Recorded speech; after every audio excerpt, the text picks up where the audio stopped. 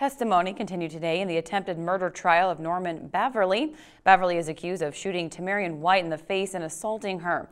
He's also charged with kidnapping. 13 witnesses have testified so far, and the state plans to call 8 more. Today, medical personnel who attended to White while she was hospitalized took the stand.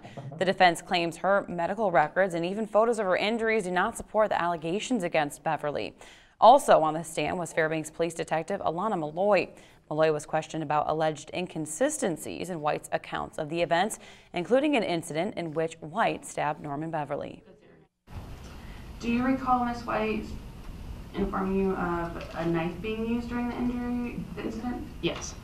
And could you identify from the pictures which injuries she might have gotten from the knife?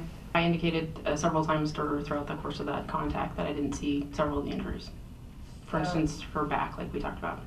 Were you aware at the time of grand jury, that Detective Bett had, based on his personal observations of her, found her injuries inconsistent with what she had alleged and told him?